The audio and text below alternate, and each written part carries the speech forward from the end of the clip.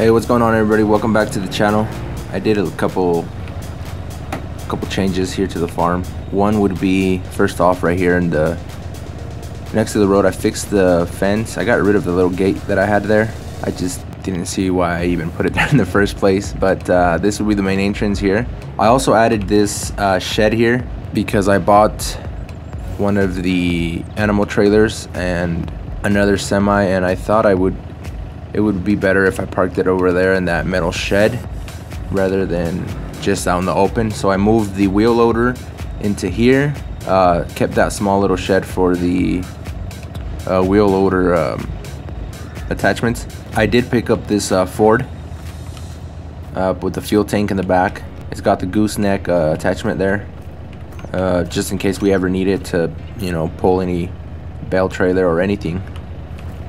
We'll have it there ready. I also picked up this little John Deere just to get around the farm here.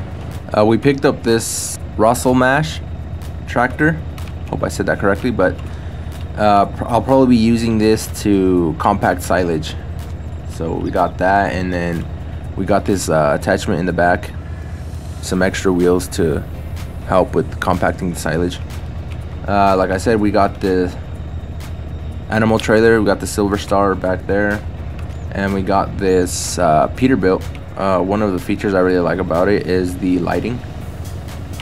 The grill kind of lights up here, and it's got a ton of lighting everywhere. So we'll be using that setup for our cows, bringing in and taking out. I did park the Mac here, and this trailer, we have it leased, but I'm probably gonna just end up buying it because it holds quite a bit of different fruit types, so it'll be useful to take to sell points. Did some touching up around both barns. I added on this one, I added gravel texture. On the beef barn over there, I added the asphalt texture. I put a little pressure washer here just to wash our equipment whenever we need to. And over here, it's a little vehicle workstation in case I need to change tires or anything. I ended up parking the flatbed over here just out of the way. Another shed I added right here, this small shed. I put it here so I can park this tractor, slurry spreader, and this hay chopper. I call it hay chopper, I don't know the correct term, but it just basically breaks up straw bales. And that's basically it. That's all the updates for this part of the farm. I'll probably jump into some contract work. I did see a plowing contract just over 15,000. That's probably going to be the highest paying one. There's a cultivating for 13,000, but I'm probably just going to end up doing this plowing field 32. So I'll probably just hook up the flatbed, pick up a tractor, and get out there and get it going. I did stop by real quick here at the farm to check on our greenhouses, since we have skipped a day forward, just to see how they're doing and if we need to do anything for them. And it looks like they're fine on water, so we'll leave them at that. We do have some here. I think I'll wait for a couple more pallets, or at least get a full semi-load. This is the first greenhouse we got started, so we barely got one pallet output, so we'll just wait for more of those and get them taken care of. Alright, so we made it out to the field, and I decided to go with the John Deere setup, just because it was what was closest to us and what we had on hand. But this is quite a big field, so it's gonna take a little bit of time, especially since this plow is just under 4 meters.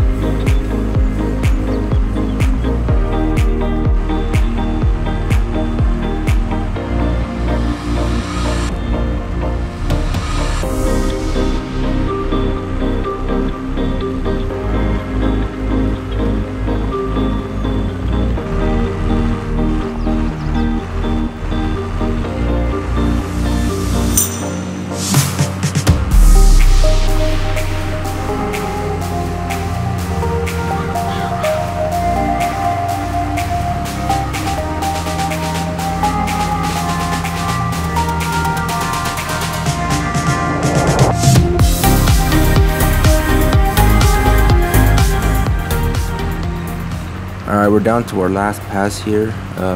This field took quite a bit. We missed some spots over there, but for the most part, the contract's 100% done already. I'm just gonna finish this last little bit here and get the tractor back to the farm.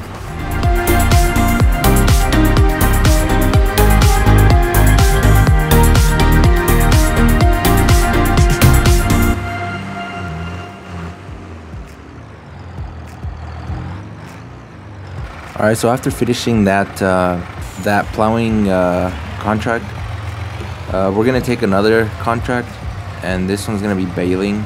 I did borrow the equipment for this one. It's gonna be $300 less, but I think the whole contract is worth $8,000, so we'll lose a couple $100, but not much. The reason why I borrowed it is because I don't want to spend all that money on the equipment right now, because I don't need it. So I'm gonna wait for probably the next summer, probably summer, or whenever I can do the first cut wherever I plant grass. So in the meantime, I'm gonna try to not spend and save as much as I can so I can buy all that equipment. Hopefully we can get some used on the discounted section, but if not, I'm just gonna go ahead and purchase all the baling equipment I may need. We're gonna go ahead and send this guy off to field 18. For some reason, the worker that I had sent on the semi was going really slow. Not sure why. So I'm just gonna drive the semi down to the field and have a worker drive the tractor with the mower down to the field. Alright, here we are pulling up to the field right here to our left. I'm just gonna unload all the equipment out here on the corner where it's not in the way, and get this field knocked out, collect that money.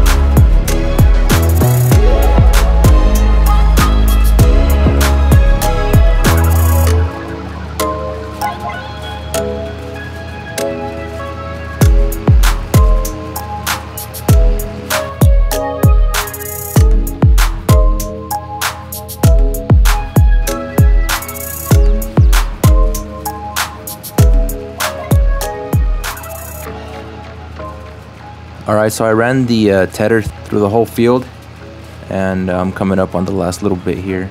I'm gonna go ahead and run the windrower through here, put in some nice neat rows, and get it all built up.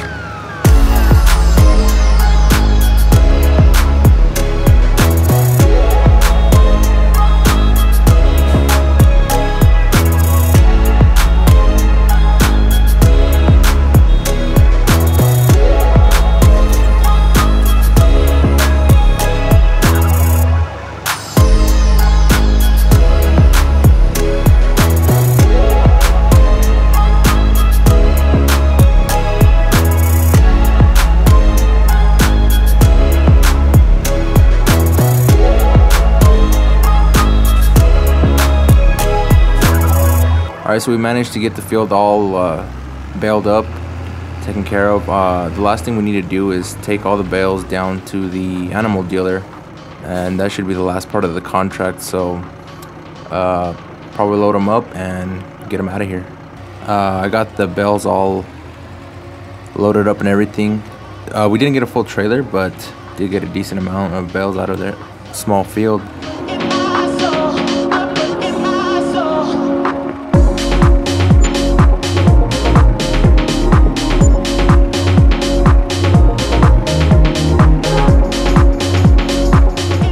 Alright, there we go.